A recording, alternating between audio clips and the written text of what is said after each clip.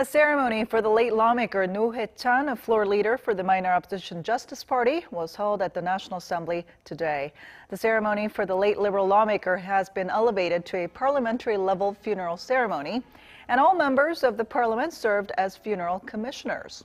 More than 1,000 people gathered to pay tribute and to remember the three-term lawmaker's achievements in life, especially his reformist accomplishments. Roh died on Monday in an apparent suicide after facing allegations that he received illegal political funds from a power blogger known as Druking.